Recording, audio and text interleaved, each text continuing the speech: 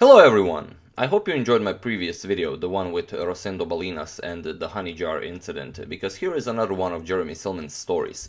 In this game he's playing against Igor Vasilievich Ivanov, and yes, that does sound like a very strong Russian Grandmaster, and while he is strong, he is not a Russian Grandmaster, he is a Canadian Grandmaster. And how he became a Canadian Grandmaster is a very funny story. In 1980, he was sent to Havana, Cuba, by the Soviet delegation to play in the Jose Raul Capablanca Memorial Tournament. And after that tournament finished, he was returning home, but the plane had to make an emergency landing to refuel. The plane landed in Canada to refuel, and here Igor Ivanov took his chance and escaped. He had only the clothes he was wearing and a small pocket chess set. And while he was being chased by the KGB agents, he managed to acquire political asylum in Canada, and from 1980 he is a Canadian citizen and a Canadian chess grandmaster.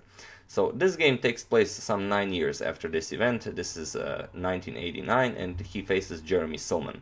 It's a tournament in San Mateo in California, and as Jeremy Silman says, Igor Vasilievich Ivanov arrives to this game in a near coma state. He was so drunk that he was practically laying down on the board. He couldn't even move his hands. When it was time to make his move, he barely lifted his hand, made a move, and then the hand dropped back to the table. So quite an interesting matchup. Jeremy Silman against a very strong Grandmaster, and when I say very strong, 10 years before this game in 1979, Igor Ivanov defeated Anatoly Karpov with a beautiful exchange sacrifice, so quite a strong player. In this game, Ivanov has the white pieces and he opens up with c4, the English opening. We have e5, the King English variation, knight to c3, knight to f6, and g3 now, the two knights variation. Bishop to b4, we have bishop to g2, castles, d3 by Ivanov, rook to e8, and bishop to d2.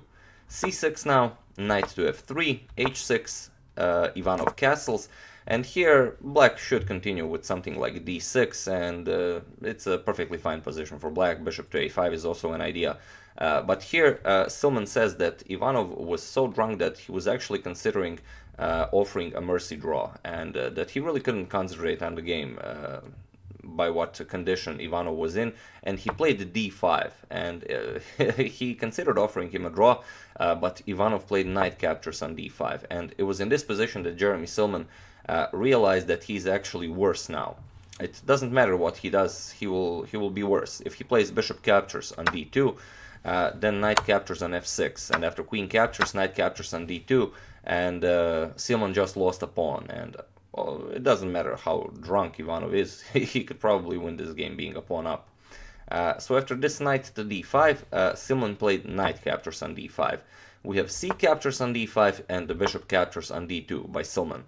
And it's in this position that Ivanov has to continue with knight captures on d2. And after c captures on d5, simply queen to b3, and there is no way to defend the d5 pawn. You could play bishop to e6, but then you lose the b7 pawn. And if you push d4, then you lose the b7 pawn by bishop captures on b7. Bishop captures, queen captures, and again you've lost a pawn. So a better position for white, however you play it. But after bishop captures on d2, Ivanov actually played d captures on c6, and this is just bad for white. This is where it shows that he was simply too intoxicated to think clearly. Bishop to a5, Silman retreats the bishop, so it can't be captured, and here we have knight captures on e5. Here Ivanov is probably hoping for rook captures on e5, and here white would in fact be okay after c captures on b7, threatening to capture the rook and bring up a queen. So after bishop captures, knight to d7, bishop captures, rook, queen captures, and rook to c1, you would have, Silman would have two pieces for a rook, but Ivanov would have 3 pawns extra. So white is definitely not worse here, probably somewhat even better. But after this knight to e5, of course Silman doesn't capture the knight, he plays knight captures on c6, and here we have knight captures on c6, b captures on c6, and bishop captures on c6. Ivanov is now attacking both of Silman's rooks. But here comes bishop to h3, attacking the rook on f1, and the rook doesn't have anywhere to go. e1 is covered by the bishop on a5. Here he plays queen to a4. A better move than queen to a4 would have been to capture the rook by bishop captures on e8. But after queen captures rook to c1, as there is no way you can save the rook, black doesn't even have to capture it immediately. He can play something like queen to a5, centralize the queen, attack the pawn on b2. After white defends this, now you can capture it. After king captures, attack the pawn on e2, for example. Pawn to e3, and now queen to d5, attacking the a2 pawn, and also threatening queen to h1 check, grabbing the h2 pawn. Black would be a lot better here, even if Ivanov played the best continuation. But after bishop to h3, he played queen to a4. I don't know, probably with a double attack on the rook on e8, and also maybe to harass this bishop on a5, but it doesn't seem like a clear move. Silman simply played rook captures on e2. We have queen to d1. Now the rook on a8 is still attacked, and the rook on e2 is attacked. But bishop captures on f1. Now the bishop is protecting the rook on e2. King captures, and now comes the unfortunate move for Ivanov, rook to e1 check. Here Ivanov loses his queen. Queen captures, bishop captures, now bishop captures rook. First bishop captures on f2, kind of with a tempo. King captures and queen captures bishop on a8. After rook to d1, queen to d5, d4, queen captures, rook to d2, and queen to d5. It is in this position that Igor Vasilievich Ivanov resigned the game, and Jeremy Silman says that Ivanov was laughing as he resigned the game, but Silman was not very happy with this game, as he does not consider this to be a win against the Grandmaster, rather than he unfortunately had to face a very drunk Igor Ivanov. So this isn't the only instance. Jeremy also mentions one instance where Ivanov was also playing against one player, and he also poured out a thermos bottle, either with coffee or with tea, and he spilled it all over himself, and he started jumping all around, yelling how hot it was.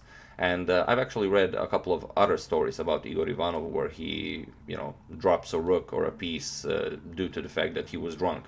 So, it seems like Igor Vasilievich Ivanov really enjoyed life in Canada. So, do you have any experiences similar to this? Have you ever played a chess game while intoxicated, or maybe you faced an opponent who was drunk, and how was the experience? I myself didn't play against a drunk player, but I did face a hangover player. A player who was hangover, and he was really nervous the entire game. He was higher rated than me, but he was really nervous, and his face was still pink from all the alcohol. And he offered me a draw like on move 15. I declined the draw, and he was very unhappy that I declined his draw offer. And a couple of moves later, he again offered me a draw. I declined it again because I saw his position wasn't bad. He was maybe even better, but I saw he was too nervous. And then he said to me during the game, which is not allowed, he said, "Now I will have to defeat you." I said, "Okay, man, sure, no problem." And a couple of moves later, he blundered, and I won the game. So, not facing a drunk opponent, but he was clearly hangover and probably waiting to have some more alcohol. But I got my win, and he probably got his alcohol that he was looking for.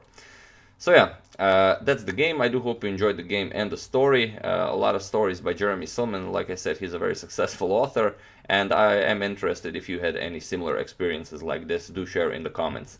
I would like to thank Kozma Mostek, Luke Grandmaster, and Andrew Tuloch for a contribution to my channel. Thank you a lot. I really appreciate it.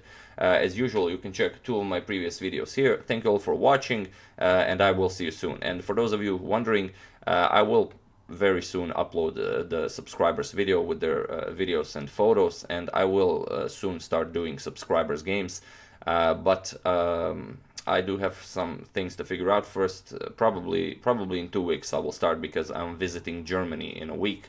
I'm going to Bad Pyrmont for a week, so I'd feel bad if I started now and then not to do it for a week and then continue.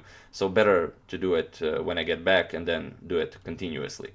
So yeah, that's the game, that's the update I wanted you to have, and like I said, I will see you soon.